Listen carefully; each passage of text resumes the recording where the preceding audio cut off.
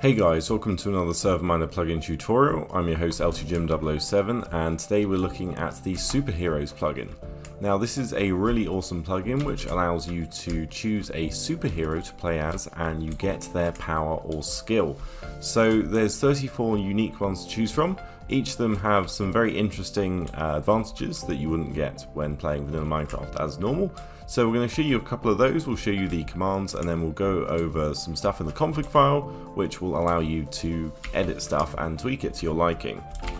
So I have a few different ones that you can see in chat. I've been switching between them and the current one I have is Strongman. So this one allows you to right click mobs and as you can see I'm kind of carrying him, and this one allows you to just throw mobs. So if we hit shift he will be thrown off this cliff. We can do the same to the poor chicken. And then we hit shift and away the chicken goes, finally flying. So that is just an example of one of the ones that exists. The main command is the /hero command. Now that won't do anything by itself, so if you do hero export or import, you won't often use these. That's if you want to change the type of database storage, whether you want YAML or MySQL. So I wouldn't worry about those too much. Now the main two commands is obviously the reroll and select commands. So reroll is simply going to randomly select one of the superhero powers, and this one in fact is going to give me a gun, and you can see pretty powerful actually. And there is a little bit of a cooldown before you can shoot, just a couple of seconds, and that is an example of one of them. And then if we reroll again we'll get a completely different one, as this one is going to cause lightning where we punch. Dracula, you absorb the life force of your foes. So you can see there's tons of different and unique abilities. Obviously you can choose a specific one if you really wanted to, so you could do select, and then you can see there is a massive list, 34 different ones. Let me see, which one do we want to do? Let's do Enderman. I think I used this one before.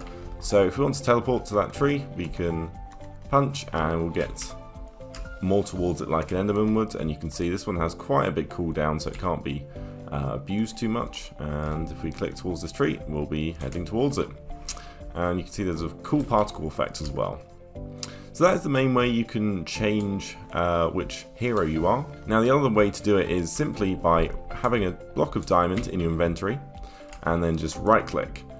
And this one we got Speedster, and you can clearly see the ability. So there we go, the final command is the /hero reload command. So if you've done any edits in the config, that would reload it. So let's head over to the config file now and see what we can change in there. So here we are in the SMPitnik control panel, and as you can see there's 3 YML files and the powers folder which has all the different superheroes in. So the language.yml, not much is going to be in here, that's just stuff that's going to appear in chat, you don't have to worry about that. Database, so currently it's been saved as a YML file, and that's perfectly fine for a small server. Now if we go into the config.yml, in here there's going to be a few things, so if you wanted to set up a different type of database like MySQL you could do that. And then we have the reroll information here, so you can see diamond block. When I right click that in my inventory it worked. You could disable that if you wanted to. And then the hero command, you can add aliases here if you wanted to. And you could also set a cooldown so people don't constantly spam it. If we go into the powers folder, we can see there is a ton of them. These are all the ones that we could have potentially got in the server. So if we go into Creeper for example, in here we will see that we have cooldown, fuse, creeper power, stuff like that. So you could tweak a few things in these if you wanted to change them. So here we are on the SMPitnik control panel. You can see it's updated from 1.16 to 1.18. And if we click heroes here, you can see there's 34 different ones, and that is the plugin. So if you want to download it, head over to Spigot. But if you need a server to host it on, check out ServerMiner.com for the best and cheapest hosting around. But that's it for me. Subscribe, like, comment, and I'll see you next time.